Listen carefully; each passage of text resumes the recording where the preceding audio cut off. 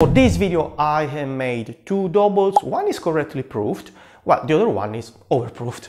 So first of all I will recover it. It's quite easy, you will see. But I will also bake it side by side with the good one, so to speak. First of all, of course, we might just have forgotten about the dough. Busy days always happen, but they are out of control. There's nothing we can really do to prevent them. The common reasons why overproofing happens, causes on which we can actually act upon, are basically just two. Too much yeast and too high a temperature. They are strictly connected to each other anyway, because the same amount of yeast can be too much for a room temperature fermentation. But it can also be just fine if we plan to let our dough rise in the fridge. I will not dig deeper into this topic right now because I got a nice video to help you determine how much yeast you should use in your pizza dough. Today I'll give you some hints on how to avoid overproofing and how to recover the over-fermented dough. If you tried a specific recipe and overproofing happened despite having followed the recommended procedure, despite having kept the suggested timeline, I would recommend repeat the experiment, meaning the particular recipe, but change only one element. I will start by using only half of the yeast that recipe called for. The alternative would be use the same amount of yeast but cut the rising time if a room temperature proofing was suggested. Or to keep the same timing, same amount of yeast, but keep the dough in the fridge, lower temperature of the dough in this case. One last element to consider is if you use warm water or lukewarm water, which is often suggested for some reason, especially, those all around blogs, those they know everything. So if that is the case, just use room temperature water. Again, lower temperature of the water in this case. By the way, if you want a tried and tested recipe and procedure, try the ones I got on my channel. For example, this is my favorite. But now it's time for me to show some stuff and for you to hit the thumbs up. Okay, I have here my two doubles. This is over fermented, this is the regular one.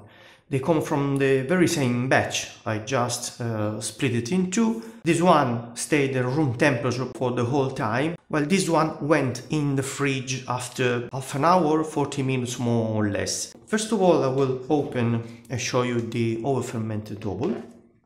Actually, the first thing I can notice is the smell.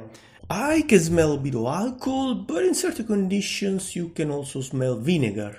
If you're watching this video, you will probably have already experienced over fermentation. Let me know in the comments what you actually smelled and I will tell you why. Now, if we observe this double, we notice all these bubbles and the structure seems weak. It looks like it is collapsing. While the other one, one that stayed in the fridge, is nice and smooth. And as you can see here, it's still round while the other one has completely lost the shape. Now let's have a look underneath. Quite the difference. But now it's time to recover this double. We need to give it a little bit more strength and elasticity again, because right now all the chemistry that happened inside the dough made it very, very weak. I need actually a little bit of water on my surface.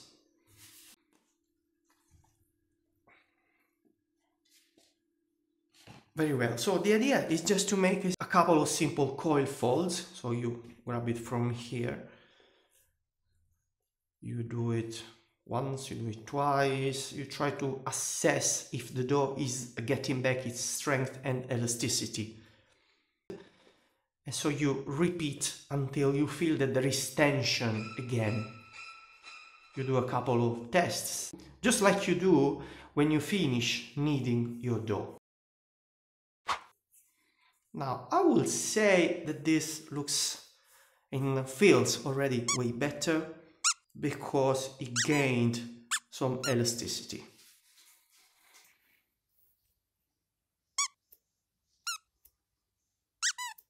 I want to put it back in its little bowl. Right now, this needs to rise again because we just gave it more strength and elasticity. If we try to stretch it right now, this would give us hard times because it's too elastic in this very moment. It would bounce back.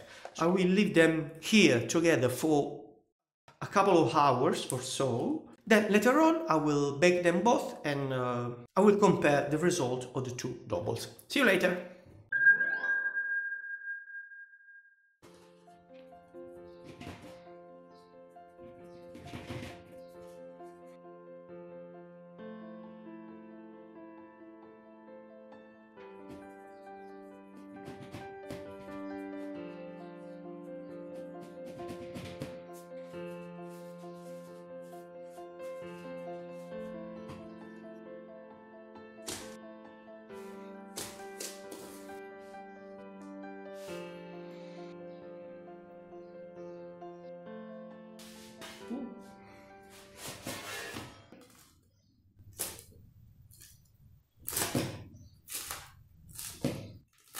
They sound more or less the same in my opinion.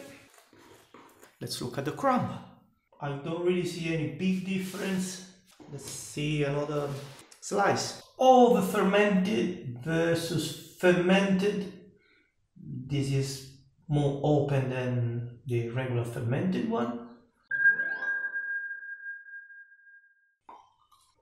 But it's a little bit more acidic than what I am used to. Well, this one will be more familiar for me. That's it for today. I hope you enjoyed this video and I hope you will want to subscribe to my channel. See you next time. Ciao!